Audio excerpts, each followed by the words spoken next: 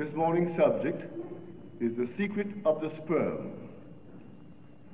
Last December, hundreds of scientists met in Montreal and read their papers to each other. Naturally, the entire world printed what they had to say.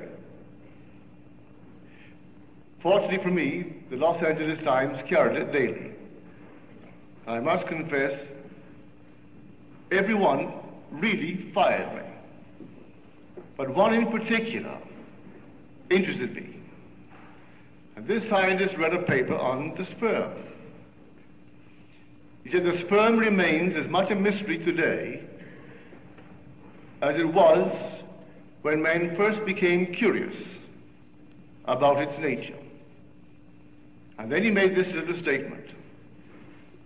The sperm somehow easily passes through the surface of an egg, although the outside of the egg has no holes in it, either before or after fertilization. Well, that fired me.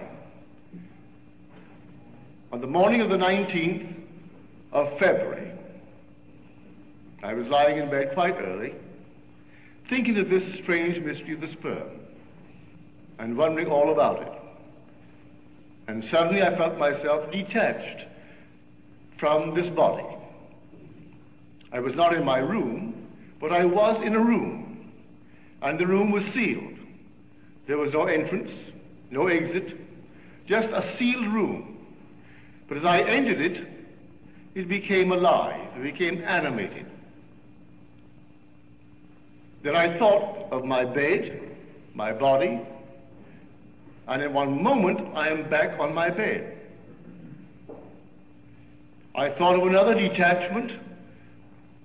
I'm in an entirely different room, but it's also sealed. How I got in, I do not know, other than I simply imagined myself away from my body. I did not single out the room. The room was completely sealed. No entrance, no exit.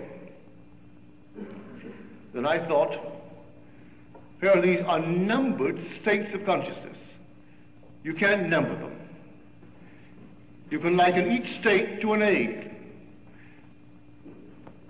And every state remains just like the egg until fertilized.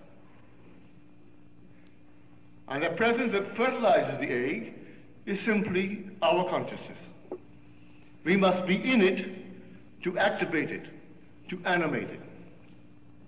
You could this very moment single out any state, and by the use of your imagination, imagine that you're in it. You'll be in it. Think this very moment of your living room, or any room in your house. Take an object, a familiar object in your room, and bring it as close as you can. If it's really here, well, then you can't be here in this room. As you become intense about it, concentrated on it, you are really where you are imagining yourself to be.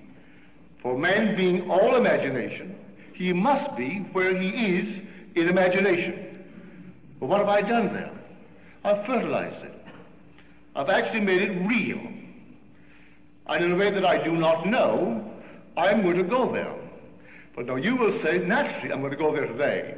It's my home. I use that only to illustrate a point. You could take any place,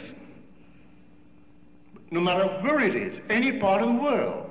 If you did the same thing to it that you would now do to your home, you will find yourself compelled to move across a bridge of incident leading up to the fulfillment of that state. You don't devise the means, but there's so many little facets to this wonderful art of imagining.